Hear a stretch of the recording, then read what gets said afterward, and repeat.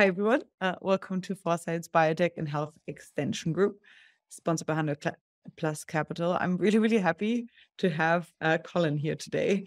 There is almost no week that goes by without not someone basically trying to hunt me down about the extracellular matrix. Last night, I went to like a Pillar VC biotech drinks here in San Francisco. They had like a decentralized drinks based on their conference, and there are like two people that talked to me about it. We had it as an undervalued area that Joe Betz-Lacroix pointed out in a previous biotech and health extension workshop that we had. And since then, a lot of people also in this group have been really working on like just trying to draw out like what are the different connections here that we're missing and so forth. And through that, I'm really happy that I got to be introduced to you, Collin. Thank you so much for joining. I think you're working on a field that is only going to get more popular, I think, in the next few years. So thanks a lot for having your eye on it so early. Thanks a lot for joining us to discuss that field a little bit more. We're really delighted to have you here. I'm sure we have a bunch of questions popping in, but you'll be discussing aging and the extracellular matrix. I will be in the chat. I'm going to share more info about your bio here as well. And I will try to monitor questions as they pop in. Just a reminder to everyone joining, we usually run out of time at the end of this. So if you do want to get your question answered, if you want to make sure that it's asked, then feel free to already drop it in the chat. Otherwise, after the presentation, feel free to raise your hand and we'll try to get to you soon. But yeah, thanks a ton for joining. Really, really excited about this presentation, and the stage is yours. I'll be in the chat. Thank you so much for the kind invitation and the kind words. And you're right. I mean, the extra matrix gained a lot of attraction lately, but it's a very hard thing to solve. So it's a mystery. It's pretty complex. You will see in my talk, and we try our best from the academic side to solve this. So all I'm going to present here is more from the academic side. Now, so I'm a assistant professor at ETH Zurich, but also just to declare my conflict of interest, I'm a co-founder of Avea. I'm at the advisory board of 2 startup builders, and I'm, advise some longevity startups in the space. But all the work I present has nothing to do with this thing. So now I'm going to start with, we know there are conserved interventions that can slow aging. For example, reduced insulin IGF-1 signaling, caloric restriction, reduced mTOR signaling. Sorry, I want to get the pointer, the laser pointer. So mTOR signaling, reduced protein translation, altered mitochondrial function, or reducing germ stem cell numbers. And so we know how these interventions actually improve cellular homeostasis, right? They improve DNA repair, epigenetic regulation. They help refold or help with the protein homeostasis in the ER and the mitochondria or inside the cell. However, we lack a solid understanding how proteins outside of cells, the extracellular matrix, are actually repaired and maintained. And so collagen is the most abundant protein in the extracellular matrix, and we just recently looked in mice. In mice, the collagen make up 12 to 20% of the total proteins, right? So it's a major component even in whole organisms. And so basically, there are 2 different kinds of extracellular matrix. One is this sheet-like structure called the basement membrane. Here you can see epithelial cell on top of it. And then down here is the connective tissue. You see all these collagen bundles. And there's a very nice illustration done by David Goodseltz, where here's the cell membrane, right? And then here you have the basement membrane collagens around here a little bit. Then you have lots of other crowded things. And then you have these huge collagen bundles, these connective tissues. So, in reality, you think there's always some loose proteins, but the reality looks like there's a very crowded environment and things will move around. And so tonight we're going to focus on the extracellular matrix here. Now, what is happening with the extracellular matrix? So some of the collagens are once synthesized and they stay in the extracellular matrix forever. Other ones are turned over, and some of them are actually turned over by circadian rhythm, right? So day-night cycles are collagens produced and degraded, for example, in your tendons, right? So basically, if a collagen is produced, this, you know, the mRNA is made, the synthesized, the secretin has to be integrated in the matrix. If something is broken with collagens, then it has to be cleaved out, for example, metalloproteinases, and then internalized and integrated, right? And so this remodeling of exome matrix is a process that works very well when young. For example, when you go into a gym, you train your biceps, your muscle will grow, also your exome matrix will grow, right? However, like any other process during aging, that declines. And what we think is happening, that these pro-longevity factors will actually maintain this ECM remodeling for longer. Again, just mention what's happening with these exome matrices, collagens with aging, they become fragmented either to MMP's cleavage. There are sugars added to it. These are the advanced glycation end products, which then can start to cross-link, and this is stiffening. So basically with aging, what you have is a stiffer exome matrix, but mechanical weaker because of these fragmentations, right? So the mechanics is not working. And also there are other proteins that just accumulate there. And that's not, I'm not going to talk today, but we also, you know, had amyloid beta secreted in the exome matrix, and it's in there, and we know how it's remodeled out. So, you know, the thing is that, you know, a faulty ECM leads to actually age-related diseases. And that was a big surprise when we looked at this. So when we look at, you know, all the exome matrix genes, and we looked at SNPs that are associated with human diseases. So we found 333 ECM genes that had SNPs associated with human diseases. Of course, most of them were these connective tissue diseases, right, or common diseases. But then what you appreciate here in this light green are these age-related diseases. And so these are all these dots. So that was a big surprise. And we're going to soon put this out as a publication. The other thing we have already published is actually when we look, for example, at different collagens or fibrins and other things, sometimes, you know, one collagen, for example, collagen 21A, has over 200 human phenotypes, which is actually crazy how much, you know, one protein can influence how many phenotypes. And so basically, you know, what we think is going on, that during development, you can handle actually a little bit of faulty ECM, but then during aging actually, or, you know, during normal physiology, that becomes problematic, right? If it's functional there. And there's a real medical need because there's a therapeutic gap for ECM integrity. At the moment, there are about 8 targets in the exome matrix target in 27 clinical trials, and most of them against fibrosis and cancer, right? And of course, there could be much, much more done, seeing the implication in different diseases. Now, what we first done, that was actually with Tinka Vidovic. She's also in the audience, I just saw. What Tinka did actually, she defined the human molecular disease network of the ECM.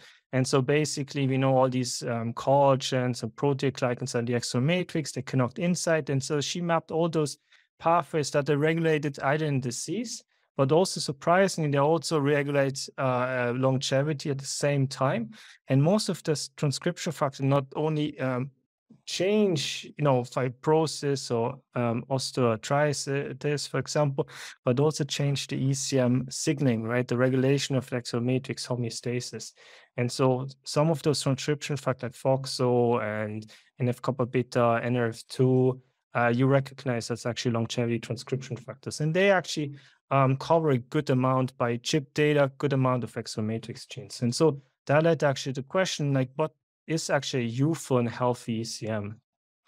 Now, to address this, we took a systems biology approach, and that was done actually by Alexandra Nappa, who defined the human matrisome. So the matrisome are all these proteins that are outside of the cells. So the core matrisomes are the things that form the exome matrix, like collagens here, or proteoglycans, for example. And then the matrix associate things are either things that associate like growth factors onto the matrix, or things that regulate the exome matrix or remodel the exome matrix. And so in humans, there are around 1,027 matrisome genes. And then also we mapped in with our lab, with Alexandra Nappa, we mapped it there around 719 extra matrisome genes.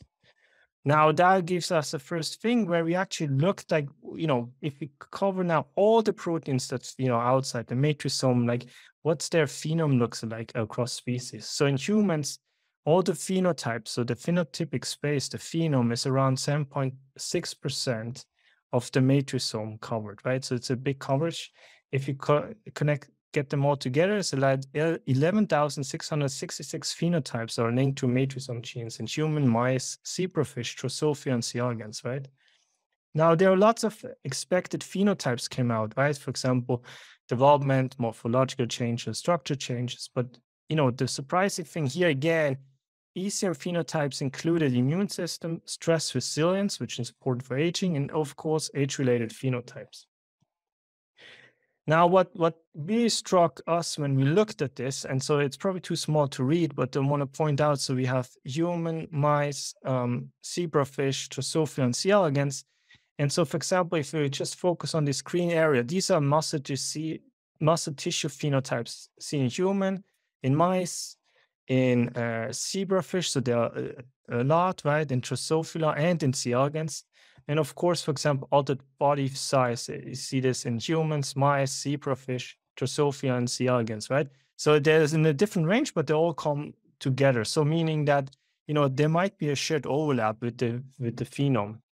And we see this also with the top targets, right? For example, collagen 11A1 in 6 species has, for example, phenotypes in body size and bone morphology, right? And we can really nicely map this out, and it's beautiful. But that led actually to the idea. So Zero starts at the idea, but can we actually go across species and then look how this phenotype match and learn from each another species? So for example, if you look at, I want to focus here on the collagens, for example. If you look at the collagen 5A, 21A, collagen 1IA, collagen 3A1, right? So they're all interconnected depending on those phenotypes, alter body size or muscle tissue phenotypes, development phenotypes. You can do the same map for mice. So they're different links, and then for zebrafish. So maybe, you can fill in missing links that either you learn from zebrafish back to humans, or what you learn from humans back to zebrafish, if you want that, right? And so what I want to take you here is actually the interchangeability of these phenotypic interactions are pretty substantial. So we learn actually from model organism a lot for humans, or vice versa. So that's the first take-home message I want to give you. The second one is, one thing that was postulated in the field for a long time is saying that each cell type or each tissue produces its own extra matrix, right? So a fat cell, for example, produces a different extra matrix than a skin cells, right? And so to check whether that's really true, right? Can we actually identify cell type just based on the extra matrix? We went to single sequencing data, and that was a collaboration with Patrick Job, where they looked at chick and mouse limb development.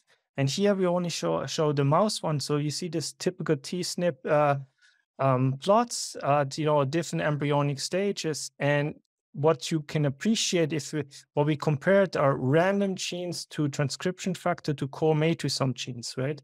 And so the core matrixome actually outperforms the transcription factor or random genes, meaning that we can actually, based on the gene expression of a single cell gene expression, we can say what cell type it is, and also what cellular stage it is, because that changes during development. And the astonishing thing is, if you take the whole transcriptome from these single cell analysis data, the core matrixome is only 2%. So in this 2% actually is a lot of information in there. We don't know how it connects, but it gives the idea that actually then from the composition of the extra matrix, there's a lot of information in there about cell type and cellular state, right? Or health and disease. And so that's why I coined the term matriotype, which is matrixome and what type it is. That's the prototype that Rudy Ebersold had defined the prototype. And, I just connected this together. And this is basically the snapshot of ECM composition associated or caused by a phenotype or physiological state, like health, disease, aging, and longevity. And that gives actually a window into like either cell identity or cellular health or what's happening, right? Because whatever happens inside the cell is communicated out and vice versa. So this was collaboration with Eamon Williams and was from the Rudy Albersold lab. And what they actually have done, this is a crazy experiments. They had 2,157 individual mice, and so they're BXD mice, so they have different genetic backgrounds. They had them either high-fat diet or normal chow diet, and then they watched like about 1,500 naturally die, and they also took the livers, and with the livers they did transcriptomics, proteomics, and metabolomics in massive data accumulation, right? But the cool thing is now, if you have all this data for systems biology, you can go for like covariance, build gene networks, and then try to find causal inference. And one thing I want to highlight, and that's the reason why I was on that paper, is because they found either with the transcripts during aging, there's lots of extra matrix changes besides mitochondria and OXPHOS. And also on the protein levels, and that's in mouse liver, right? They saw a lot of extra matrix changes via Felker here or focal adhesions, right? And then if you look for the matrixome, you see actually on the mRNA level or the protein level, there's an enrichment during old age, right? And so that is also shown here. And then we basically have these two candidate genes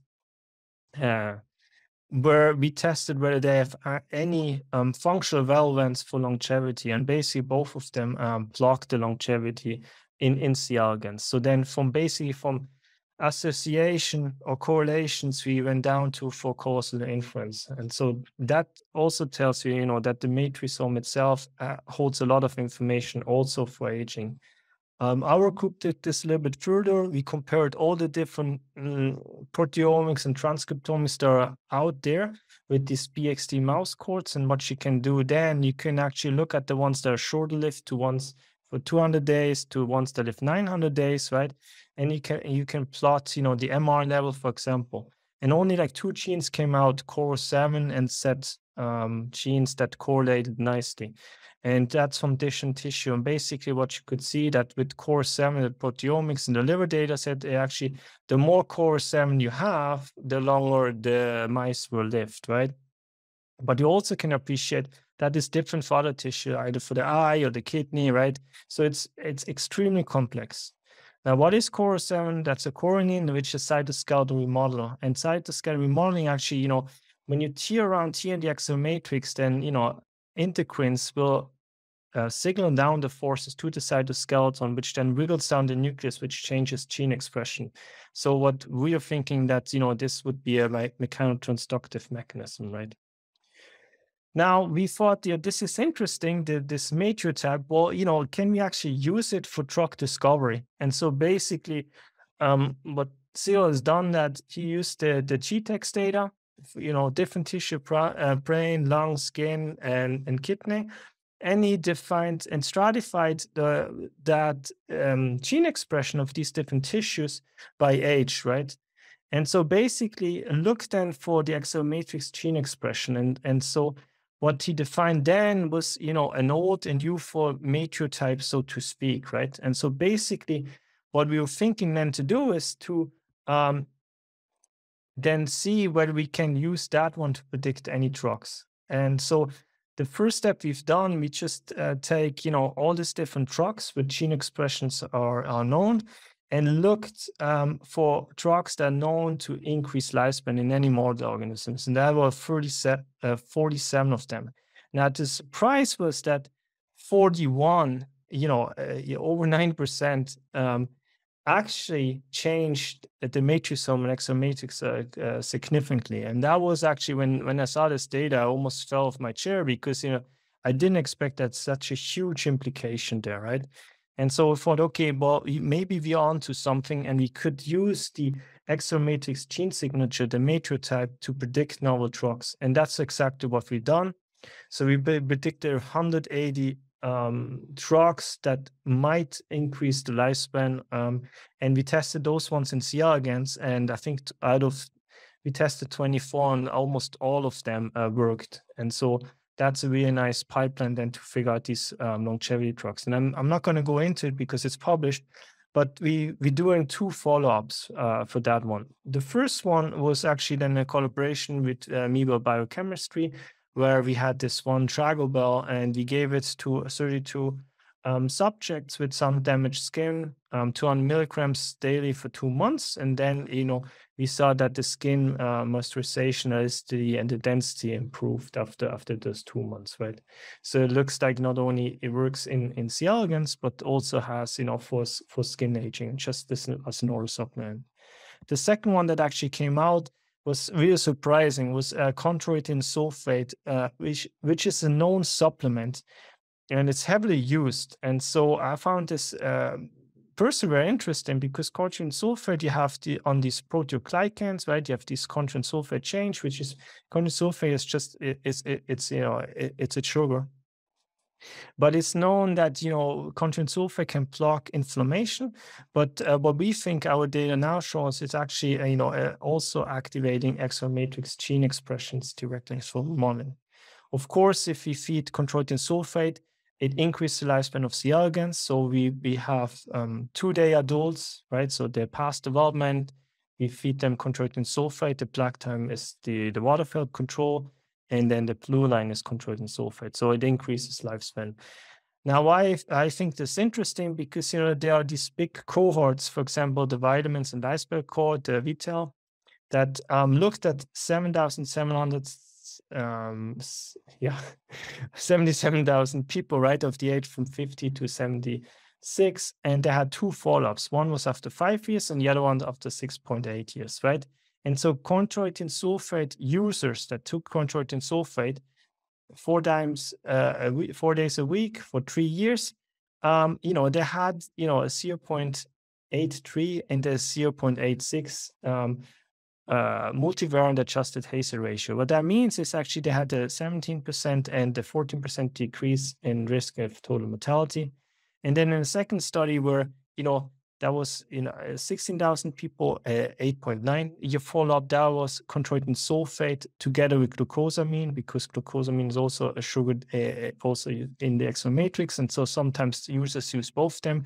In that study, actually, the multi-adjusted hazard ratio is 0.73, which actually means a 27% decrease in total mortality, which makes it pretty interesting. And now we're really trying to figure out how that works on the molecular levels, like how what are the mechanisms. And so also that brings me to the point that we can use exosome matrix homeostasis or the matrix type for drug discovery. That's one thing, but as an academic, I'm highly interested how it actually works, like how these changes in exosome matrix are mechanistically sensed. And so as we know that genes are expressed, the codes are laid out there, there's a feedback inside the cell, right, for this collagen remodeling. And we think longevity interventions just that. But how is that actually happening? How is this feedback and this interaction working? So how did we study that ECM homeostasis during aging in vivo, right?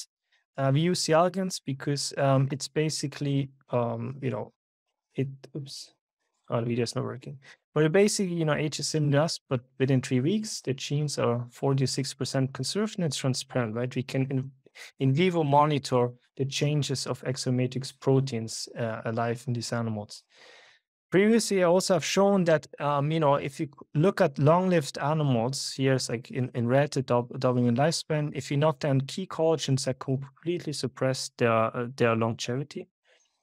Furthermore, we also shown that the overexpression certain collagens actually sufficient to increase lifespan in C. elegans. Now, we did the systems biology approach. We looked at all MRs changing. We see collagens actually decline with aging, shown here. Similar on the protein levels and de novo synthesis, and actually metalloproteins are upregulated in aging. We can also follow these proteins, these collagens in the matrix of C. elegans, and some of them are actually made and then actually remodeled out of the exosome matrix during age of C. elegans.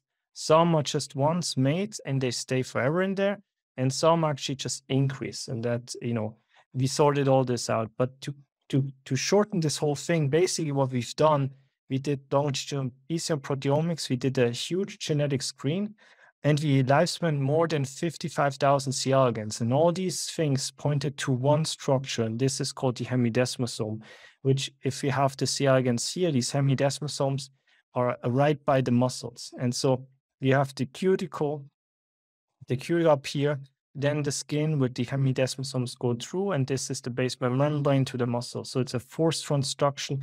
The muscle pulls here to the exoskeleton all the way through. So this is a huge structure, right?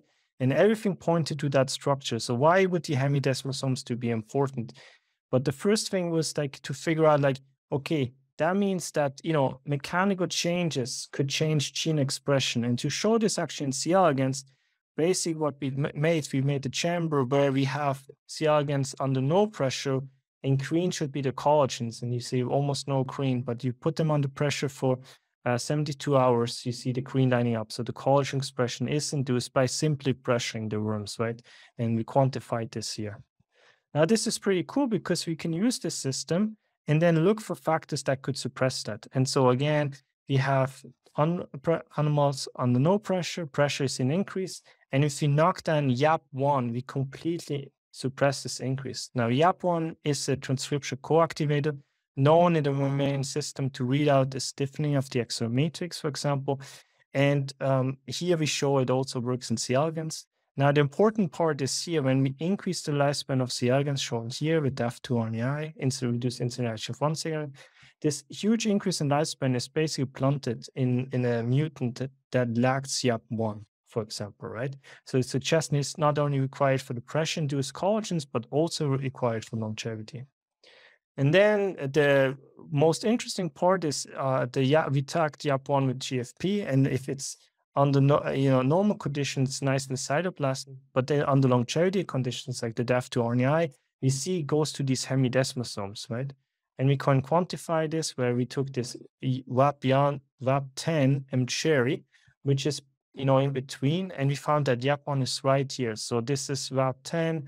This is YAP1, you see this yellow one, this really nice co-localization. So basically what we think is going on is that under normal conditions, right, there's lots of forced transduction going on, and YAP1 is here to monitor this. Now, under certain conditions, right, if things go wrong, YAP1 would go into the nucleus and activate gene transcription. And so basically we put this all together, and it looks like a very complicated model. And we did this together with engineers, but basically these hemidesmosomes are, not only the set point, but also the sensor. The deviation is read by YAP1, which then changes the collagen expression, the ECM production, and that changes the matrotype. And there are negative feedback loops and positive feedback loops, right? And so mechanical changes to change the biology up there.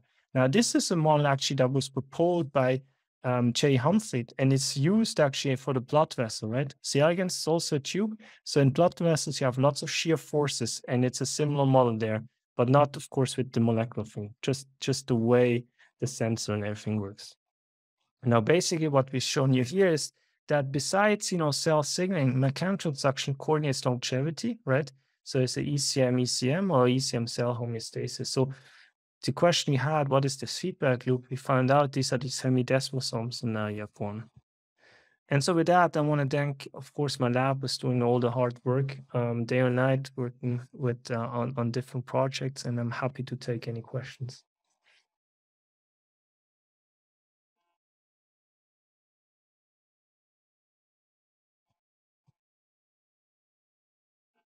Wonderful. Thank you so much.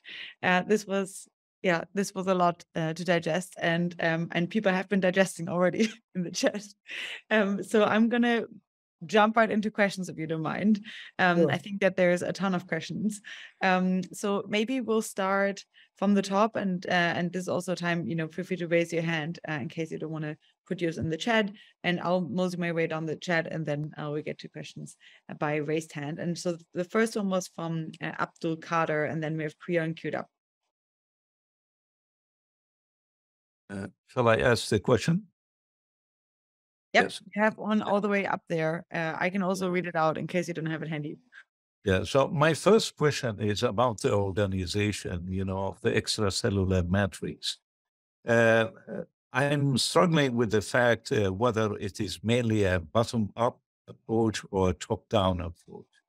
So meaning a self-organization of the ECM by its molecules, which will be the bottom-up approach, or actually the cells actively changing and designing and engineering mainly that ECM through a top-down approach? That would be my first question. Yeah, so I think it's both. And I give you an example. So if you take, the simplest example, a reductionist approach, right? If you take cells and put them into cell culture, they keep producing collagens, right? And the simple thing is you just crowd with high molecular sugar, you put that, and so this when the cells secrete the collagens, they stay there around the cell membrane. If that's happening, within a couple of days, they will start forming extra matrix. And then a couple of days later, they will start remodeling extra matrix. So if you take a skin cell, you can make in the cell culture, you can make an extra matrix that gets remodeled, right? Or a fat cell, and it's a different matrix. And so you can imagine now, if that's your cell autonomous thing, right? They will build and they remodel the matrix, they know the inside out signaling. Now, if you then we are not only one cell type, but we have multiple cell types, and usually like one cell type secretes the matrix for another cell type and vice versa. So it makes it much more complicated. So it's a multi-complicated problem there in the tissue. Do you think that one approach takes over in aging, like more than the other? Is that organizational approach being affected through aging? Yes, and so I think there's lots of entropy anyways going on in down aging, right? And this signaling goes wrong in the sense. So if you think about the matrix, right, and the cell pulls on it and feels how strong it is, right? So this is the mechanical sensing there. Now, if you have either cross-linking, you think it's much stiffer, right? And the cell can change depending on the stiffness or tries to remodel the extra matrix. And now if you have the cross-links there, then it sends out metalloproteinases, but the metalloproteins cannot cleave there where the cross-links are, and you cleave somewhere else and makes that part weaker, right? And so it starts spiraling down that it will keep producing and the metalloproteases and degrading this whole thing, right? So it's like a vicious cycle. Once it's started, it's a vicious cycle. Okay, I wonder also about the interaction between exosomes and ECM. Did you study that? No, that would be wonderful to study. I haven't looked at it that yet. No, still. Yeah. My last question then is about drugs that may induce aging, existing drugs that may induce aging through the ECM mechanism. Do you know of such drugs that do that? Yeah, it's called sugar. Sugar is not a drug, with all due respect. Yeah, no, I don't know exactly which drug could that, anything that, drives fibrosis. I don't know the direct targets there. I haven't looked at drugs that would induce aging. I rather look for drugs that could slow aging, right? Okay. Thank you very much. Yeah. Thank you. Well, Quion, you already started with your question, so go for it. You answered a lot of my questions that I wrote earlier in the course of your lecture. So that's fantastic. So I guess the one thing I want to suggest that you might talk about briefly, I'm sure you know much more about it than me, but arguably the greatest marvel of biology, or certainly one of them, is the developmental process of multicellular organisms from the single cell, embryonic state to the full organism. And is it not the case that it is the extracellular matrix that essentially drives the structural formation, development, and differentiation of the tissues? And can you talk about that? Yeah, I mean, I'm super biased there. I would say yes, because that's what I study, right? But the example that comes to my mind would be, for example, if you take a stem cell and you put them onto a stiff surface, right? It will start to differentiate, say, more in a muscle cell, and on a soft surface will differentiate in the fat cell, right? So it's basically whatever is laid before from other cells, then the next stem cells will also be determined where it goes, right, for the tissue generation in that kind of sense. Right. Isn't this, as I understand it, what happens is kind of in some cases like certain cells migrate along the ECM, detect certain signaling molecules, differentiate, then emit other signaling molecules that latch onto the ECM so that the next cells that pass figure out what they're supposed to do. Yeah, and that's true, and it's super complicated, right? And it blows your mind if you start thinking too much about it, how everything even functions, right? But Like, yes, yeah, as I said in the comments, synthetic biology has a long way to go. So cool. Okay, we have a hand up already. Larry, if you want to go for it. Yeah. Hi, Collin. A great presentation, and you're really courageous. I think working with the extracellular matrix, it's a very difficult thing to understand. I know some of the work did earlier with HIV and things like that. I mean, the thickness of the extracellular matrix can sometimes really drastically influence the infectivity of the virus. The viruses seem to get deterred by thick extracellular matrices. So I think it's a really important thing. The other thing I was going to ask about was the chondroitin sulfate. I mean, it does seem to have real activity, but it has really no bioavailability. So I was just wondering, it's really immunogen? Is it somehow modifying the immune response? Do you see, in patients, I know with arthritis and things like that, of course, a lot of this is driven by an aberrant immune response. C. elegans, I mean, I don't know anything about the immune system in C. elegans, if there is any. But it is some of the action, the positive, because it does seem to sometimes have a real effect on things like arthritis and things like that. I mean, glucosamine, may be a starting material for synthesis, but I mean, and I know the marine chondroitin sulfate seems to be better than mammalian, at least, the little bit that I know about it. Did you have any evidence that there's some aberrant immune responses going on directed at these extracellular metrics, chondroitin or heparin or things like that you see?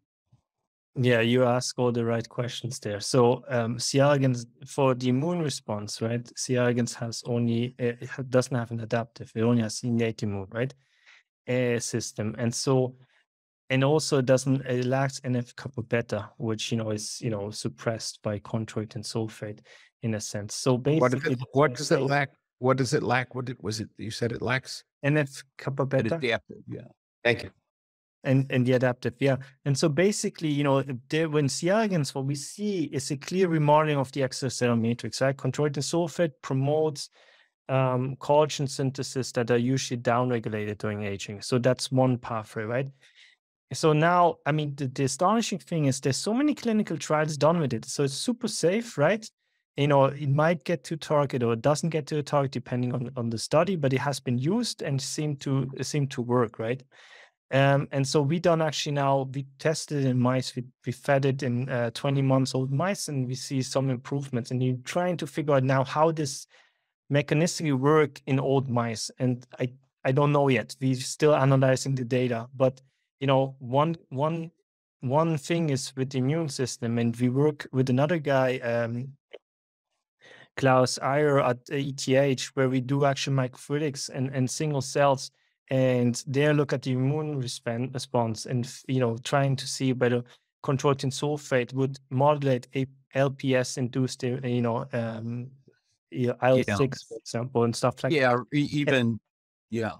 Yeah, and so and we're still in the middle of doing this experiment, so I can't say yet where it's going, but we're trying to figure out. So give us, a couple of months, and then right.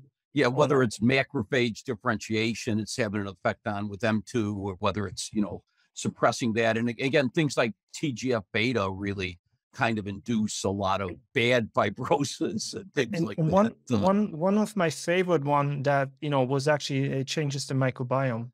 Yeah. The microbiome could have a big effect on it. Yeah, no, you're absolutely right. So it could be just microbiome. Yeah. The flip side of hundreds of thousands of, clinical trials, and we know it's safe, is of course that we know it's not a magic bullet either, right? People have been on it for decades. They're not all rejuvenated or anything. Yeah, I mean, does a magic bullet exist? I mean, no, but it does seem to have some effect with arthritis or something, Carl. With severe arthritis. I mean, it does seem to mediate that a little bit, whether it's, inducing Tregs or help getting a better microbiome. I don't know, or changing macrophage differentiation somehow in the because the intestines are really your, center of immunity in many senses, Yeah. Yeah. Okay, John, you're next, and then we go back into the chat. Hi, very nice presentation and a very important subject. I have a couple of related questions. My understanding is that there are quite a few collagen crosslinks caused by glycation, but the most important ones are the ones that are long-lived and can contribute to aging. And my understanding is that there are predominantly two of those. One is called glucose-pain and one is called alpha-diketone, although there has been some controversy over whether alpha-diketone actually exists because it's very hard to isolate from samples. And so I wonder if my assumption on that is correct. And then my follow-on question is, have you looked at ALT-711 or allogebrium and its ability to dissolve or break the alpha-diketone crosslinks? All right. So I must say we only touch these things on the surface, in a sense. So there are different species between, from these glycation end products in humans or in mice or in rats. So there's difference already there, and also which one is the most predominant one that changes. So I'm not sure what the latest verdict is. Now for these glycation breakers, they worked really nice in mouse models, but then failed, as you know, in the clinical setting.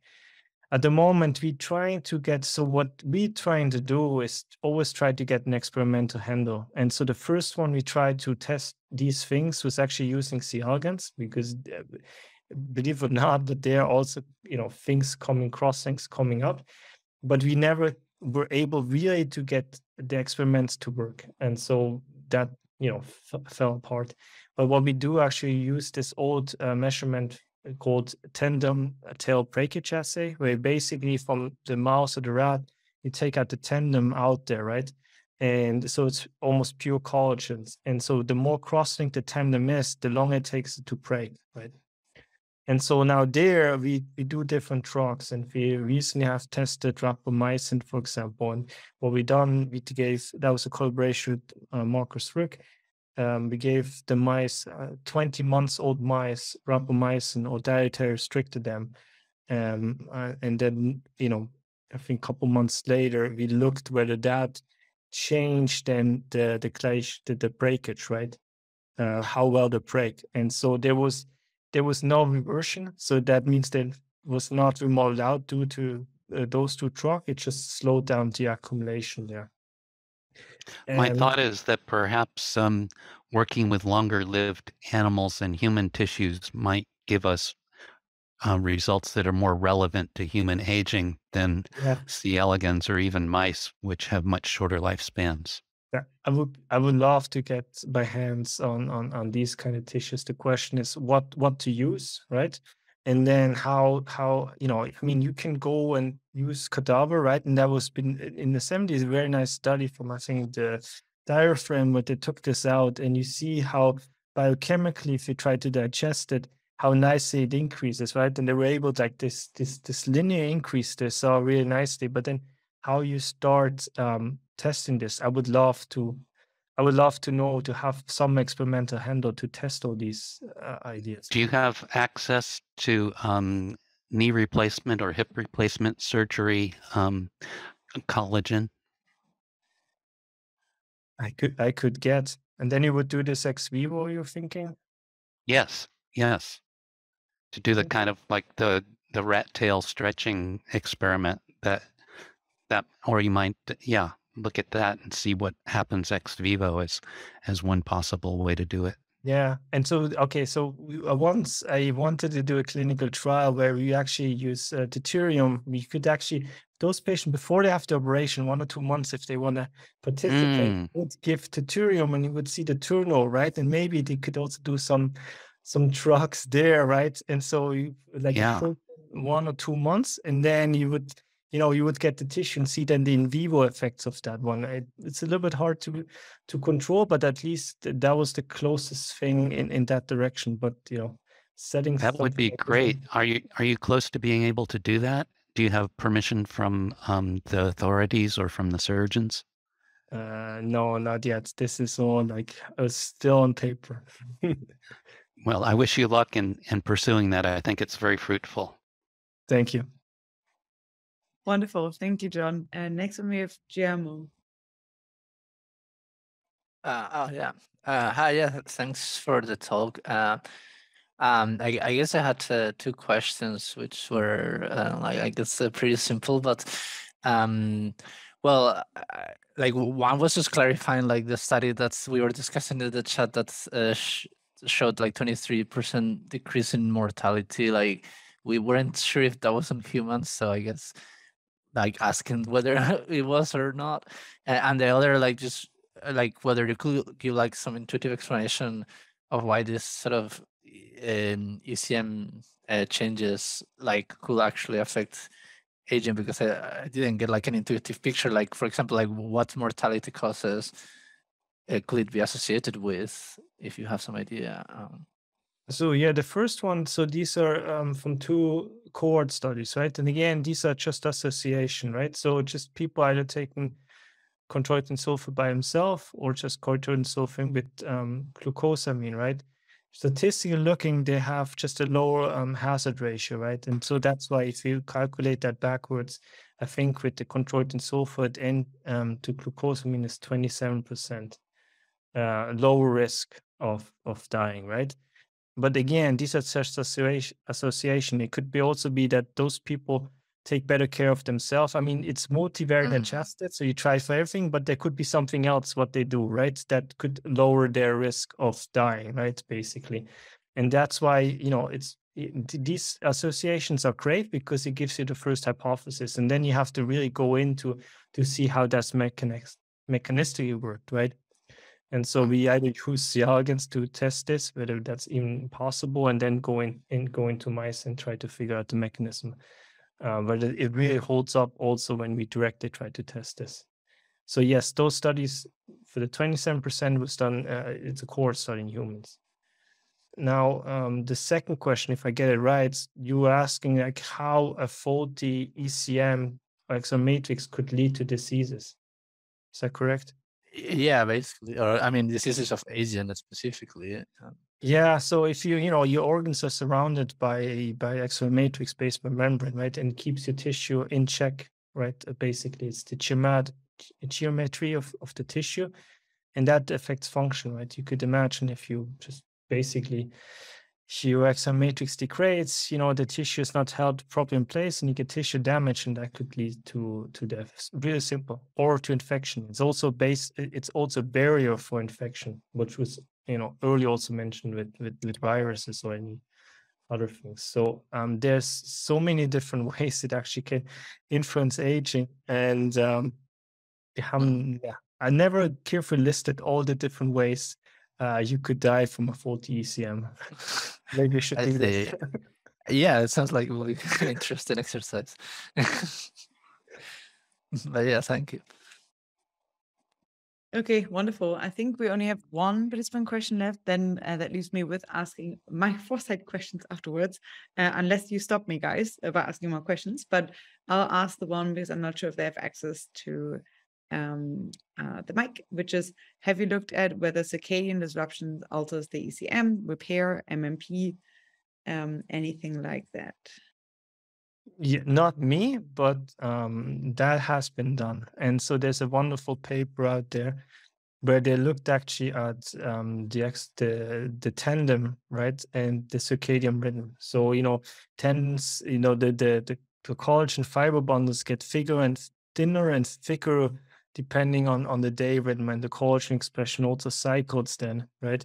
And so the idea is then to look how the circadian clock actually affects the collagen remodeling in the extracellular matrix. And so that is just starting to get done. So I was at the European matrix meeting, and so there are some groups that starting or work on this, right?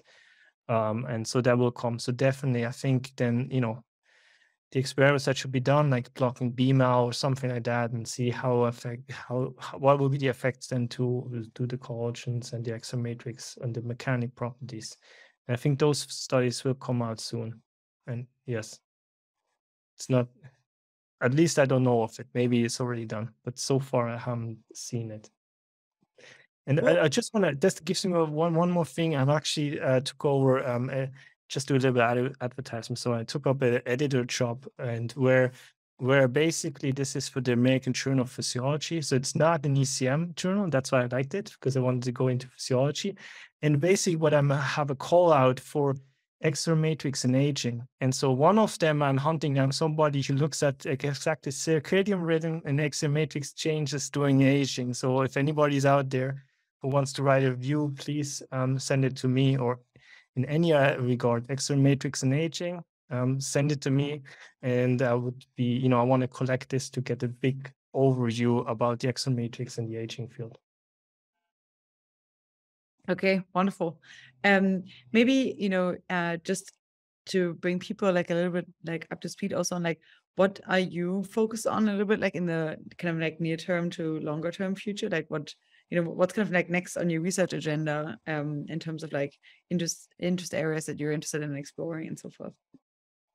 So yeah, I mean, what we recently found, I mean, if you think about all these changes like glycation end products, the stiffening extracellular matrix, how would that actually change the cell physiology, right? And so basically what we've seen is now it's really mechanotransduction. And so we're trying to figure out now how these changes in the extracellular matrix, how this change mechanotransduction, and then how this changes cell identity in one way. And so we are working on that in that direction. At the moment, we going more into a skin model, because they're the hemidesmosomes, as I showed, and they're very well conserved in skin, and they're important for skin aging because these hemidesmosomes, they hold the skin stem cells. They maintain the good ones and sort out the not so good ones, right? And they are very like drastic diseases, these skin fragility diseases, where basically the hemidesmosomes don't work anymore, and you get these blisters and easy wounding. And so, I mean, this is pretty bad, but basically we're now using machine learning to design drugs to stabilize some of these hemidesmosomes, right? Because they're also turned over. And the hope would be to strengthen then whatever the hemidesmosomes they have with the gene therapy they're given, so we could, improve their disease. And so that's at the moment the next focus to go there. Of course, this one is, in the phase 2A study, you can go, it's an orphan disease. You can, whatever you find on drugs, we can then go for, see whether they also affect aging or longevity. And I would guess so, right? Very cool. Okay, I see John hands up too. Hi, I just thought of one more question. I'm aware that some researchers are looking for cross-link breakers that specifically target glucose pain, but it seems that they are using enzymes rather than small molecules. And I wonder if you have some thought about whether a large molecule like an enzyme could even get into the active site. I think most of their research is being done in test tubes and not in vivo. And I wondered if you had some thoughts about steric hindrance of large molecules like enzymes, making them not very useful. Yeah, I don't want to discourage that research, but if you just look at the metalloproteinases, right? They fail to cleave at the right places, right? So they're trying to cleave out all these cross-linked parts, and they don't manage. So maybe you have to make a very good enzyme. And also, I mean, ATP is pretty scarce in the extracellular matrix, right? And so where you get that, the ATP and all these other things to get some of these enzymes to work, but I'm sure once you have a prototype, you can finesse it and shrink it down and make accessible. Maybe you have to combine it with one or the other things, right? But that would be definitely good. I mean, the major problem is that usually these collagens that are long-lived, they can be 114 years in average, right? It's basically where it's acellular tissue. So you don't have cells that normal cells would remodel it, right? And so those ones are just because there's no remodeling going on. So I don't know how really to get to it. But even if you break those cross links, right, would then those collagens be again aligned properly and can they do the job? Or the best way would be actually to replace this in some sort, right?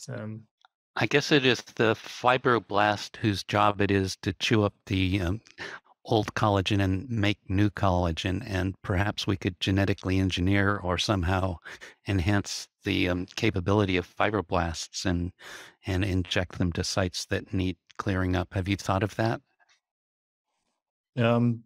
No, that's a wonderful idea. I haven't thought of that one. I mean, there's natural enzymes. I mean, you know, lysines and arginines, they form like a tripartite cross-link. And, you know, there's enzymes that mediate that process. So, I mean, collagen is sort of naturally cross-linked quite a bit at a time. It's when it's unnaturally cross-linked that maybe it's causing problems. But collagen does form aberrant or, you know, natural cross-links, and there's enzymes that actually do that.